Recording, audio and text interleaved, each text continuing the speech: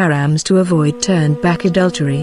When the protection of the race and the generation is among the aims of the Sharia, adultery has been made forbidden in Sharia.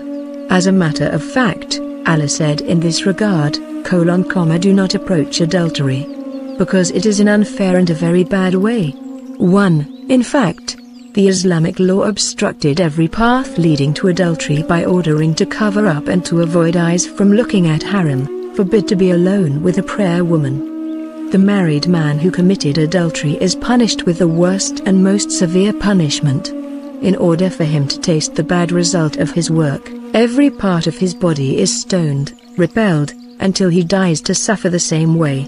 An adulterous wedding person, single, who has never married a woman and had a relationship with him, single, is struck the highest number of hundreds of people in the country.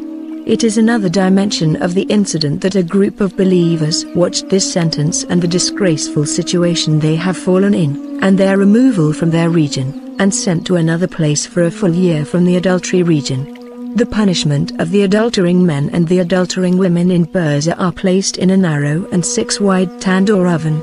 Under them fire is lit and they are naked inside the oven. Shouting as fire comes from under them, they rise almost enough to come out of the oven's mouth. When the fire gets lighter they come back inside. It is such punishment until the day of resurrection. The fact that the person continues his adultery despite his advanced age, approaching the grave, near death, and giving God a respite for him, repentance, makes this situation even more ugly. As a matter of fact, since it is narrated from Abu Hurairah, Allah be pleased with him, Nabi sallallahu alaihi wasallam has stated in this regard, there are 3 classes of people that Allah does not speak to them, in a word they will like, on the day of resurrection, He does not clear them, they do not look at them, in the eyes of mercy, and there is a painful punishment for them. Poor. 2. The worst of the winnings is the prostitution in exchange for adultery.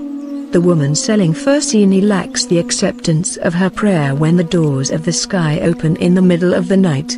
3. Being in need and poor is definitely not a valid excuse for breaking the haram limits of Allah Ta'ala. Arabs used to say, if the free woman is hungry, though, by selling her milk, breastfeeding, how can she sell her body? Today, every door has been opened for prostitution. The devil made every path to prostitution easier with the play of himself and his friends, and sinners and disciples were put on this path. Decorating and spreading has become widespread. Avoiding gaze and looking at haram has become a business of the majority. The coexistence of foreign women and men has become common. Obscene magazines and sex movies have become popular in the market. Journeys to countries that can be easily prostitution have increased. Sex trade has increased. The markets where it was made were established. Rape incidents increased and the number of adultery children and childbearing events increased. Oh my God. We wish your mercy, grace and protection. We wish you a patronage to protect us from fancifulness with him. We wish you to clean our hearts, protect our races and put curtains and insurmountable obstacles between us and haram. 1.